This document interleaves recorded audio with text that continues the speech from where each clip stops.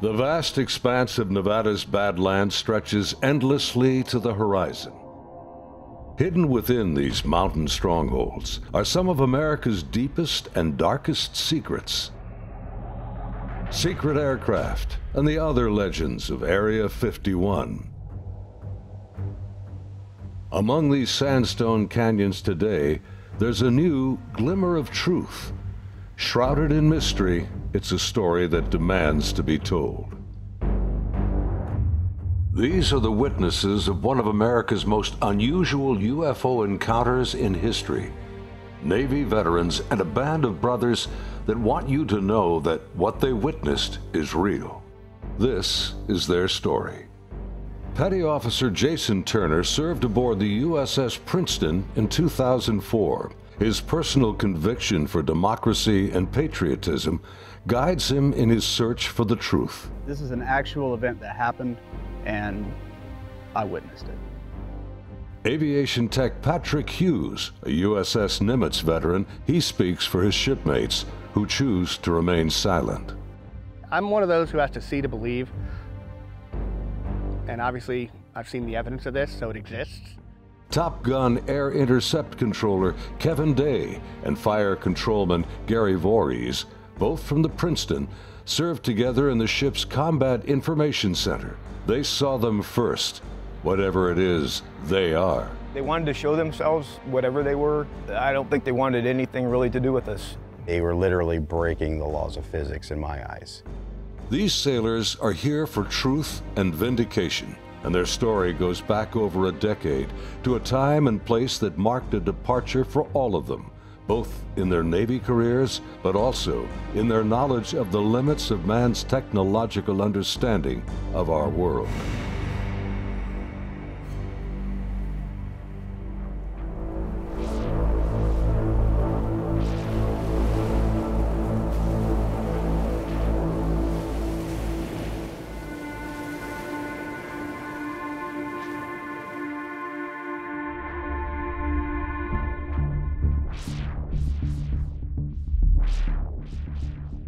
Looking out over the ocean toward the horizon, sun, sea, and sky form an endless vista, a never-ending cycle of tide, wind, and waves. Here, far from shore, strange events have unfolded. These stories stretch the boundaries of our imagination and challenge our beliefs. This is a true story of such events from the accounts of the sailors and naval aviators who experienced them. Professional military service members who want the world to know that what they encountered is real. Even more troubling, our military has no explanation. The answers seem to elude everyone, like reflections on the waves, yet they are out there.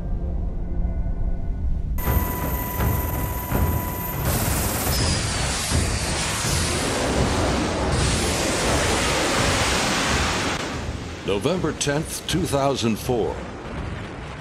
90 miles southwest of San Diego, California. In the Naval Operations Area, the Nimitz Carrier Strike Group and her complement of warships and the aircraft of Air Wing 11 are conducting a routine 2-week training exercise. Nearby, the guided missile cruiser USS Princeton has been tracking unknown aircraft that appear and disappear from her sophisticated Aegis radar screens. The Spy 1 Bravo radar is one of the most advanced sensors ever deployed. Princeton's main role is air defense of the strike group, and Operations Specialist Senior Chief Day is in charge of protecting the airspace around the Nimitz. My job was to man the radars and ID everything that flew in the skies.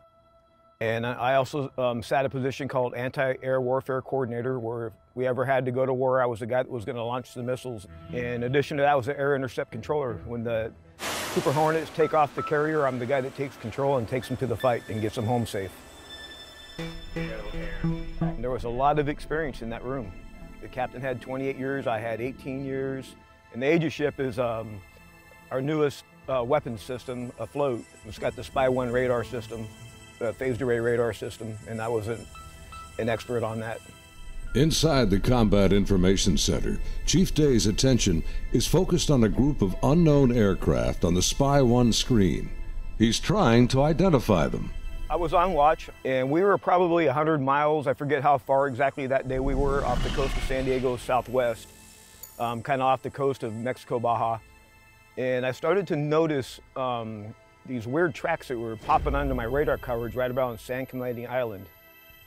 And the reason why I say they were weird, because they were appearing in groups of 5 to 10 at a time, and they were pretty closely spaced to each other, and they were 28,000 feet going 100 knots tracking south. And in the back of my mind, I'm thinking, you know, that's kind of odd. I mean, I don't know anything that flies like that. They weren't on the comm air routes, the commercial airline routes.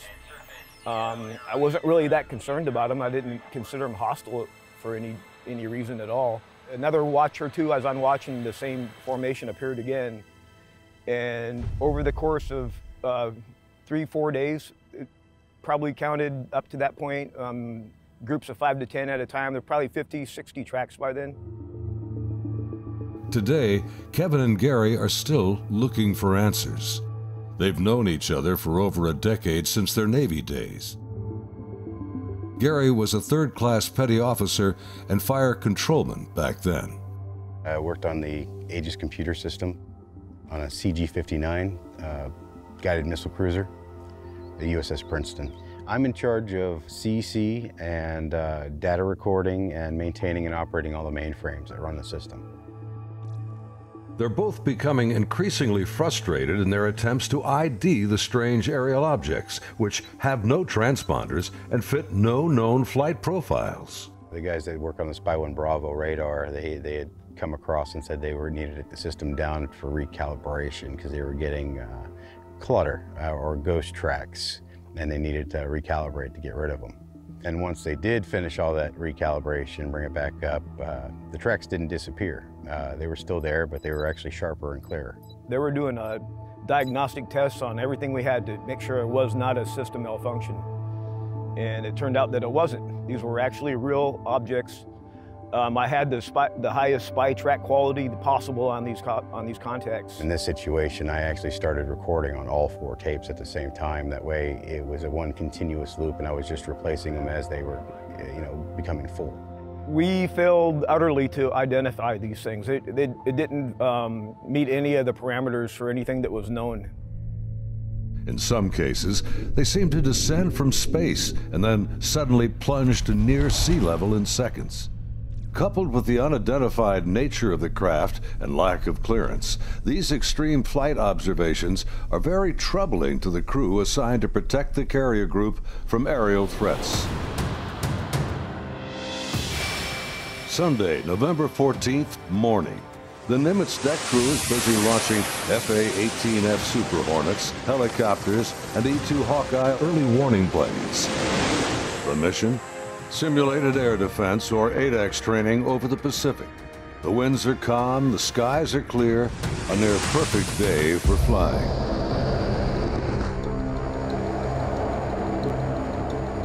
As they launch, the Black Aces squadron has no knowledge of events happening nearby. In the back of my mind, that's when I determined I was going to become concerned about these objects, is we were getting ready to launch a whole bunch of aircraft in that same piece of sky. Fast Eagle climbs out to 20,000 feet and heads to the cap station about 40 miles south of the carrier. The cap is a rendezvous point used to form up with the other airplanes. Just 25 miles separation. The commander of Fast Eagle has over a decade in the air wing. His wingman for the day is a new pilot, a young officer on her first carrier deployment. She's paired with a senior pilot, her backseat weapons system officer for the mission. He will manage navigation and the advanced radar and targeting pods on the aircraft.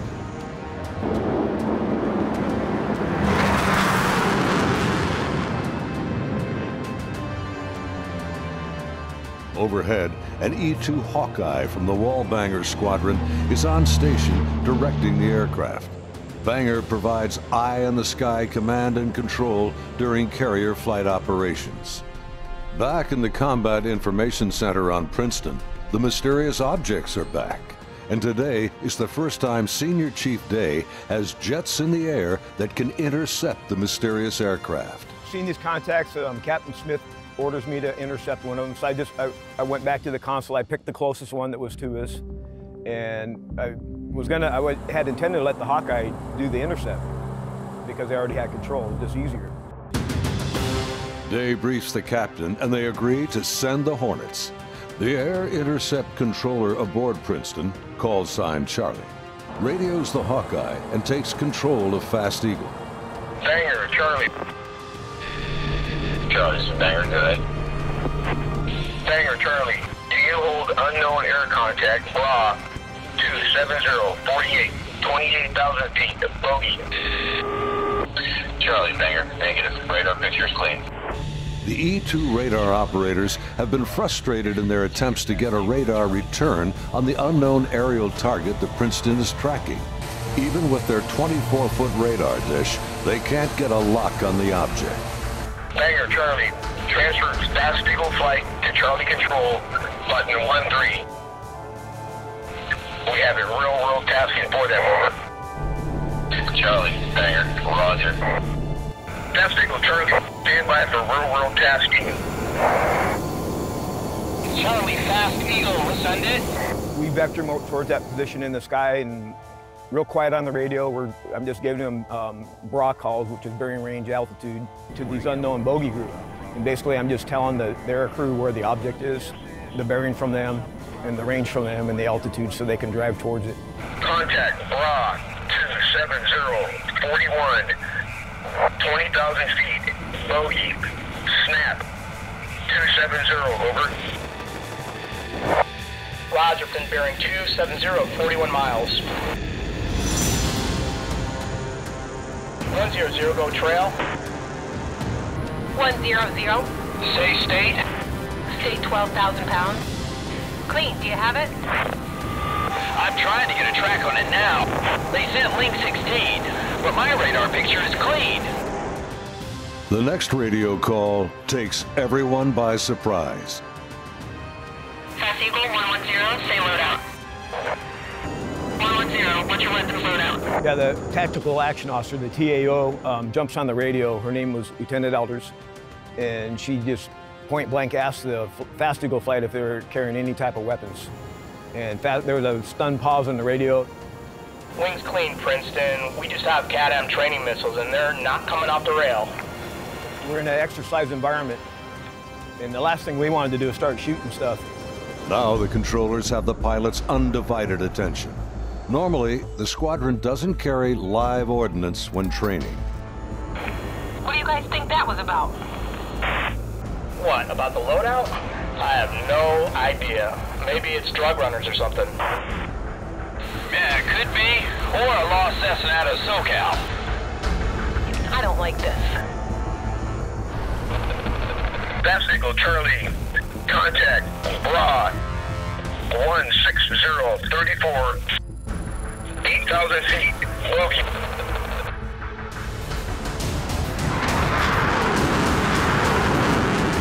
Roger, 34 miles at 8,000. Committed, your call, continuing. As Fast Eagle approaches the target, they see nothing unusual.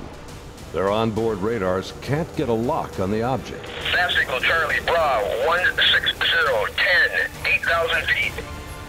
Roger.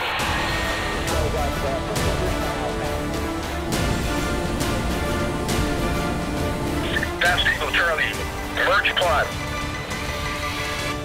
What the merge plot means on the radar, you got two objects in the same vertical piece of sky, so when I'm looking at the 2D display, it looks like a one radar blob now. First, the object appears stationary. I had it at 17.7. Showing basically no airspeed on it. Hey, you guys seeing this? What is that?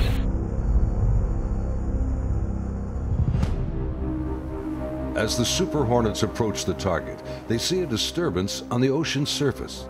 It's about the size of a 737, and it looks like something could be just below the surface. 100, anchor here, Angels 24. Roger. Charlie, Fast Eagle. We're observing something in the water here, possibly aircraft in the water at the merge plot, just north of our position, about 2 miles. Charlie, roger. I'm descending to Angels 14 to take a look. Do you think that's our unknown? Man, not sure. Radar's clean. As soon as he got to the merge plot position, the object that he was intercepting dropped from 28,000 feet down to 50 feet above the water in 0.78 seconds, as I found out later the next day. As the Super Hornets get closer to the ocean disturbance, he suddenly spots another craft above it, a much smaller white object with an oblong shape, hovering, then darting just above the waves.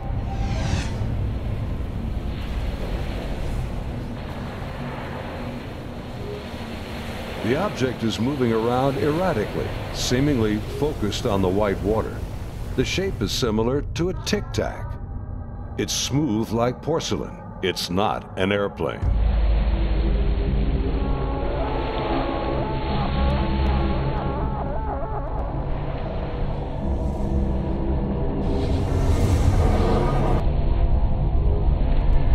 Suddenly, the object begins to rise into the air.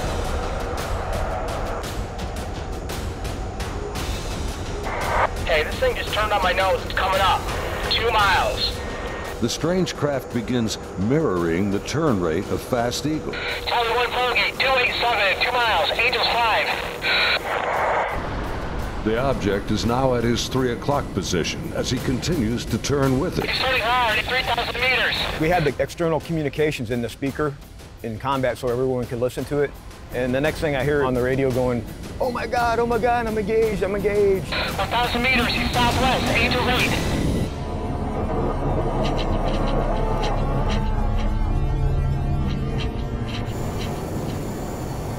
The commander is now about a mile away as he maneuvers his Hornet to get behind the unknown craft. It's about the size of an F-18, about 47 feet long, and it has no wings.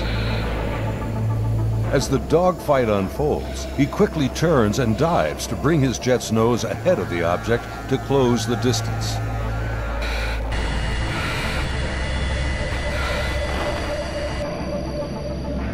Holy f***. It jumped. 1,000 meters, he's...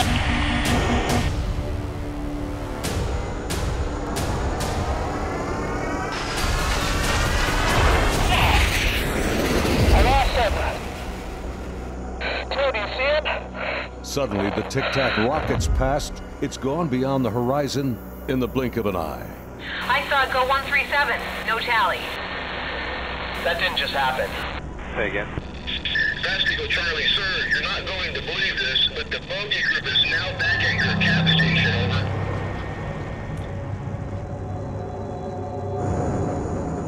over. As Fast Eagle returns to the area of the ocean disturbance, the object is gone, and the sea is once again calm. Soon, they land on the ship.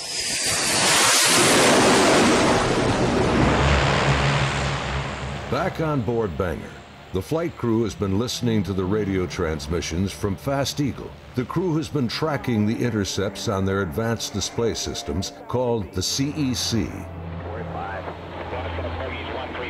One of the radar operators, who wishes to remain anonymous, describes hearing the fear in the pilots' voices, and he knows this is no drill. I had a good friend who flew on the Hawkeyes. We've been calling him Roger to protect his identity because he didn't want to come forward at this time, but he wanted to contribute to the story to verify that it actually happened. There were 5 people in the airplane. Roger would have been sitting in the radar officer seat, which is towards the back middle of the plane. The side of each one of them, or behind them, depending how the chair's rotating, is a window. Suddenly, his attention is drawn to something outside the Hawkeye. He and the entire crew watch in disbelief as a tic-tac object suddenly forms up on their E2 and then just as quickly shoots away from sight. The crew is left in disbelief.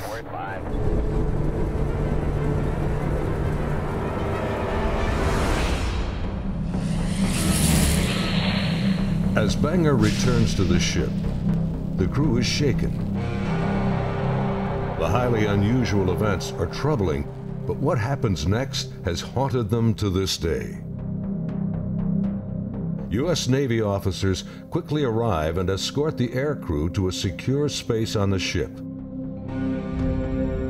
As the crewmen begin to take off their flight gear, an officer begins the debriefing by telling them this event did not happen, and they are given non-disclosure agreements to sign. They're warned to never discuss this event again. Again, we're preparing for the air defense exercise. So now we got all the squadrons launching off the carrier because they're all up going to do their functional check flights. Senior Chief Day watched in disbelief as the Tic Tac UFOs reacted to the incoming fighter jets. All the objects in the sky, they all dropped out of the sky from 28,000 feet down to 50 feet. Based on the Spy 1 Bravo radar system, the object descended at over 24,000 miles an hour. It was unbelievable because normally what would happen if a normal aircraft did that, first of all, it would fly apart. It wouldn't be able to withstand the G-forces, and there would be multiple sonic booms. It would be boom, boom, boom, boom, boom, boom, boom, boom, boom, and this did not make any sonic booms. From what I observed, I saw that it went from, right around between 25 and 30,000 feet down to sea level. Sometimes they'd be going slower than an object should, to stay in the air, and sometimes they would be moving faster than an object should from a standstill. So, going high altitudes to low altitudes very quickly, just staying immobile. In my mind, I was thinking, good God, it's raining UFOs. Because that's what it looked like. They're going choo, choo, choo, choo. It was quite amazing. Tag number 04. A USS Princeton senior sonar operator has come forward to say the ship did not have any unidentified sonar contacts during the encounters. The towed sonar array was not in use at the time. The USS Louisville, a Los Angeles-class nuclear fast attack submarine, was also patrolling the area. The former captain of the sub reported they had no unknown sonar contacts during the events of that week, despite the observations by the pilots. After the intercepts, both Kevin and Gary climbed up to the ship's bridge wing to get a better view of the objects through the binoculars. Yeah, we'd go up to the bridge wing and look at them through the big eyes, which is heavily magnified binoculars that are out on the bridge wing of the ship. Here's my opportunity, and we intercepted a UFO, I think. Even when I was off watch, I was usually up in combat anyway, and I was sitting at the console. I just picked the closest object to us, and I got the relative bearing from the ship, slave over to the relative bearing at about the right altitude, and saw this white light in the sky. The movements were smooth to erratic. They just moved from one point to another. It was always a very sharp and clean movement. It always felt like a constant speed, not like speeding up, just it needed to go to that point and it decided to do it at this speed. And then it would just go from nothing to the speed they were going to go and then stop at the next point. Meanwhile, back on the Nimitz, aviation tech Patrick Hughes is working to secure the classified data recorders from the Hawkeye that encountered the Tic Tac. We pull out their hard drives. We call them RMCs, we call them bricks because they physically heavy like a brick. They contain the software to run the airplane, and they also record a lot of the data that the aircrew sees during the flight. So we take the removable stuff, we take it out, we go downstairs, back to our shop. Patrick's job involves tracking the chain of custody of the hard drives. We open up the safe, put them in the safe. We've got tracking sheets so we know what RMCs are on what airplane. We know who signed them out, who put them in the airplane, who took them out of the airplane. As he gets ready to wrap up the mission, there's a knock on the door. Our commanding officer's there, two other guys in flight suits who I'm assuming were Air Force officers, because I'm pretty sure that's the insignia they had on, but they were not on the ship earlier. I did not see them come on the ship, so I'm not sure how they got there. But the skipper basically said, I need the bricks off the flight. We opened the safe, we put them in the bags. He took them, he took his two anonymous officers and left. The officers, with the classified hard drives in hand, soon board an HS-60 Seahawk helicopter and leave Nimitz.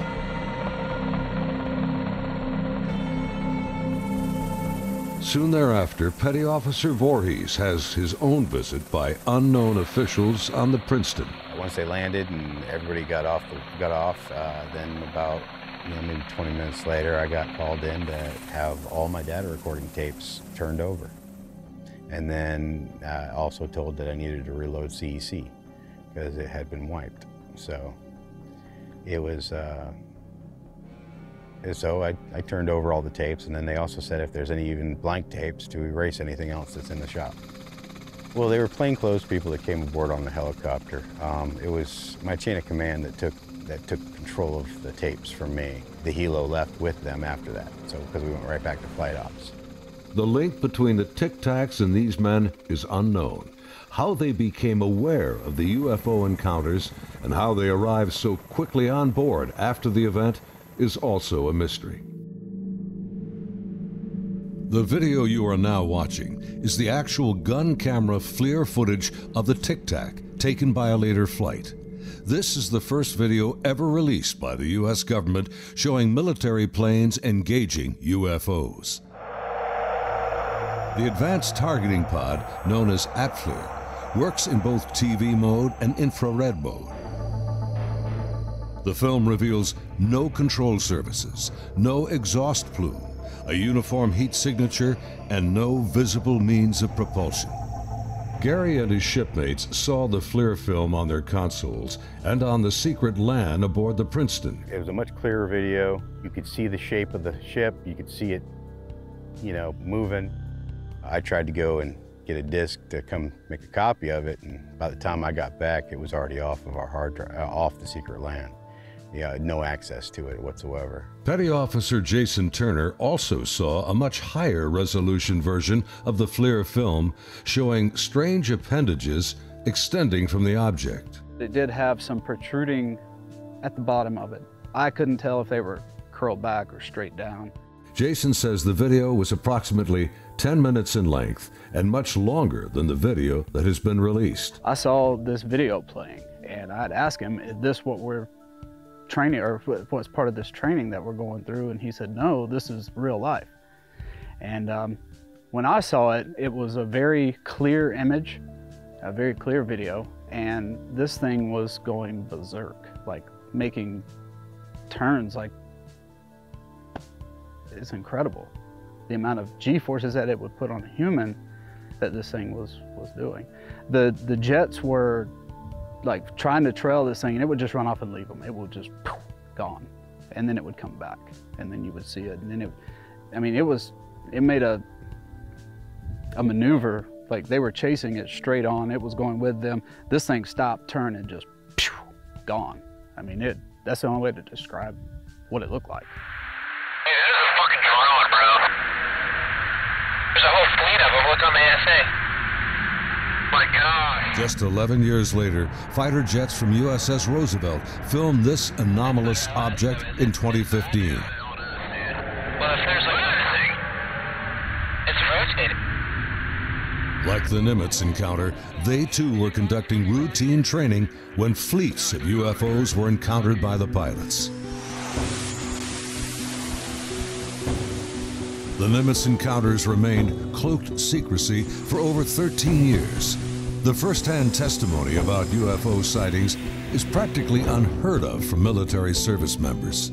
Thanks to the brave and honest accounts of the sailors and naval aviators who have come forward to relate their experiences, and of the remarkable videos they filmed that day, the silence has been broken. I dealt with this all on my own for many, many years, and it was not a very pleasant journey to go through, because no one really believes you. But now things have changed, and anyone out there that's struggling with this and wants to reach out, there is now a group that you can reach out to and get help and support and vindication. It's honestly been a little relieving to be able to actually talk about it and how important that event really was, and not just keep blowing it off. There's people out here that really need to know and want to know, and You have the support of me and Kevin and my other shipmates that have come forward and decided to talk about it. My role is to describe the story and convince people that yes, this event really happened and these objects were really real, but what they are, I have no idea. It is something. I want to know what it is. That's the whole reason I chose to come forward to contribute to the story, because there is a story here, there is more information here. The more of us that talk about it, the better chance of the full story coming together. And it's vindication for us that other people are looking into it, and we finally tell our story and people listen. As we strive to understand these encounters and come to terms with what they mean, there's something far beyond the horizon and the limits of our comprehension waiting for all of us.